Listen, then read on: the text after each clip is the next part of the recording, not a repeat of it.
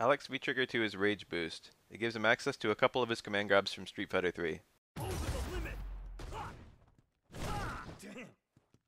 The install is the same as V-Trigger 1, so the same combos work.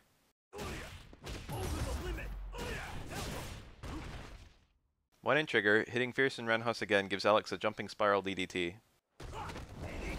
It's unblockable, and it goes really far, which is cool. And you can combo into it, pretty much from the same things that combo into Sledgehammer.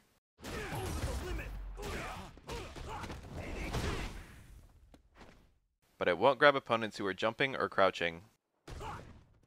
This basically makes it useless and a liability in neutral. Alex can't easily stop the opponent from holding down back, and they get a full combo punish on him if they duck this. It also makes it really annoying to combo into, since you need an attack that forces stand, which is basically just Lariat.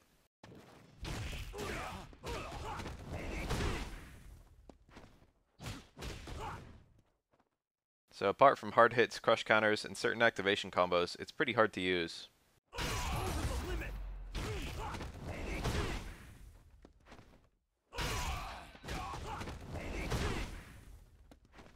It doesn't go through fireballs or anything either.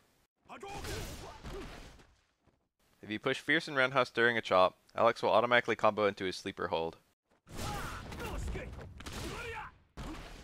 It adds respectable damage, stun, and a knockdown to all of your chop combos. This is actually really good. It's not guaranteed to combo. It can fall out based on range, and it's pretty unsafe on block or whiff. It works with EX chop too, but only for the first hit, so unless you need the extra speed or range, save your bar. In general, most times you can land the DDT, you can land the sleeper for a smidge less damage and more stun.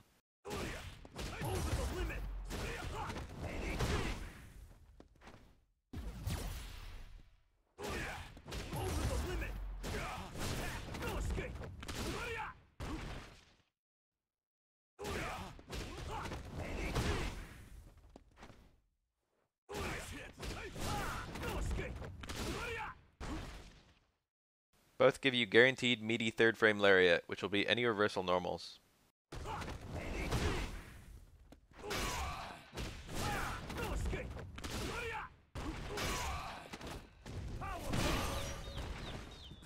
Attempting the DDT takes a quarter of your remaining V-Trigger time, succeeding takes another quarter.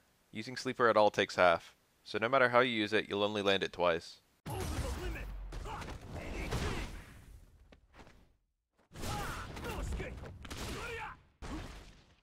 I think this trigger is generally worse than its VT1, and to be frank, I'm surprised it made it through testing. The DDT doesn't really have a complete mix-up associated with it, it pretty much just has some hard counters. The combos from Chop are really cool, and I just wish Alex could do those all the time, but the two uses really aren't enough to justify it. It doesn't even do any more damage than its VT1, and it lacks the depth, the parry, and the super setups. Overall, I think I'd pick VT1 in almost any matchup. I will say it does make Alex's light combos pretty strong.